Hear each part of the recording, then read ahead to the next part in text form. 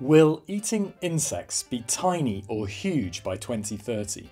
This is one of my weekly prediction videos. At the end of it, I predict how huge eating insects will be by 2030 on a scale of 1 to 10. Meet Lauren Keegan, Chief Executive of the insect food startup Entomo.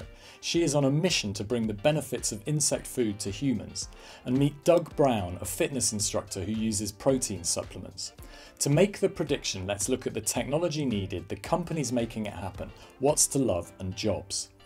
Will the three technologies needed for eating insects to be huge by 2030 be solved or unsolved? Growing insects for food will be solved. Lauren produces various forms of cricket-based foods from tropical house crickets. Crickets are the insect of choice because they are nutritious and cheap to grow. She uses cricket condos, plastic containers divided into sections to appear like small condos arranged horizontally and vertically in a big room. The condos allow the crickets to breed and live freely in a way as close as possible to how they would live in their natural world. She installs slim containers filled with peat moss and damp soil in a nursery for the family crickets to lay eggs on. The eggs are incubated for 7 to 10 days before they hatch into pinhead crickets. 10 to 15 million crickets consume about 1,000 pounds of plants and meat-based feed a day, including worms. She harvests about 50 million crickets a week at the end of their 8 to 10 week life cycle. Aspire, another insect food startup, uses a similar approach but applies smart farming methods to grow their insects.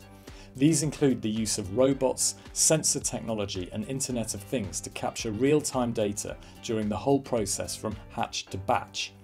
Chapul is also a startup. It grows crickets in a similar way to Lauren. Technology to package the insect food by 2030 is solved. Lauren packages the insect food as starter packs whole and also as processed protein powder. Whole crickets come as roasted or flavoured that work well as snacks. Protein powder or flour can be packaged as a protein supplement or ingredient flavour and nutrient to add to a recipe. Aspire also packages whole crickets and processed cricket protein powder. Chapul, on the other hand, packages cricket flour only. The technology needed to make insect food tasty is maybe solved. To eat the crickets whole, people have them either roasted or fried. I haven't tasted them myself, but the roasted crickets are said to be crunchy and have a smoky barbecue flavour. Sounds yummy. And cricket powder or cricket flour is used as an additive in recipes, including blending, baking, or whatever you choose. And it's added to protein shakes, smoothies and pasta sauces as a protein boost. In summary, because most of the technology is solved, on this basis alone it's at the huge end of the scale. I make new predictions like this every Monday and Thursday. Subscribe now so you don't miss them. There's always something interesting to learn. Now companies. Eating insects will be huge if there are unicorns, startup companies with more than $1 billion and big multinationals that are active, represented by this elephant. Lauren's company Entomo may one day be a unicorn. It was founded in 2014 by three brothers who grew up in South Africa. They currently have the largest insect farm for human consumption in North America, with more than 60,000 square feet of production space. Aspire is also on its way to becoming a unicorn. A team of students from McGill University founded it in 2013 after becoming finalists in the Hult Prize competition. Its CEO, Mohamed Ashur, was selected as a Forbes 30 Under 30 for social enterprise. It has operations in countries including Canada, Ghana and Mexico, and is currently building the world's largest cricket farm in Canada, measuring 12 acres. Chapul is also an aspiring unicorn. It focuses on making cricket powder for food products. In 2013, the firm secured $50,000 for a 10% stake on a deal with Mark Cuban on NBC's Shark Tank. Multinational companies are active, including Bühler Group and Nestlé Purina. They're supporting insect food startups. Bühler Group invested €45 million in Protix, an insect food startup, creating insect protein for animals as well as humans. And the companies are experimenting. Nestlé Purina are experimenting with a new line of dog food that contains cricket protein. Because the unicorns are growing and because multinational companies are active, this look at companies points to insect food being in the middle of the range. Think about booking a place at my popular weekly Tuesday predictions meetup.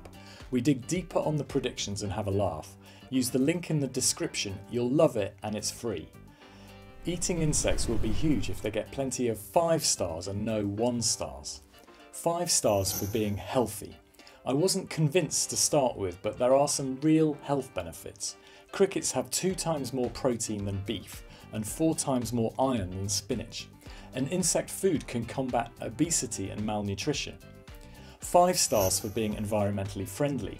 Compared to other forms of farming, insect farming and processing produces less greenhouse gas emissions.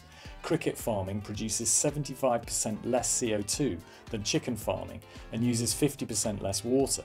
Insects produce less waste because their excrement, known as frass, can be used as soil amender and fertiliser. And unlike livestock production that requires lots of land, insect farming can be done on a small area.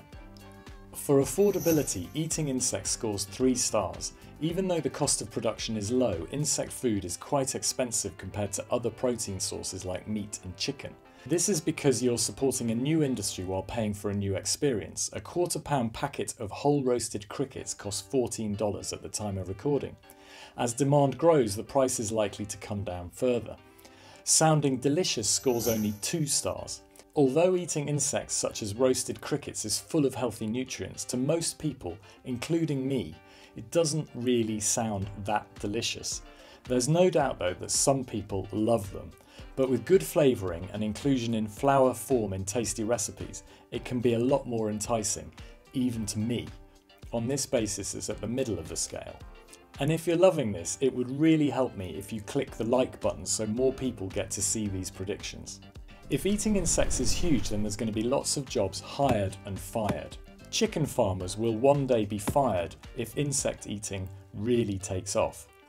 On the hired side, Lauren's Entomo team has no jobs vacancies listed at the time of recording. The insect food sector is growing though. Currently the jobs are focused in North America. Entomo is headquartered in Canada, Aspire and Chapul are in the US.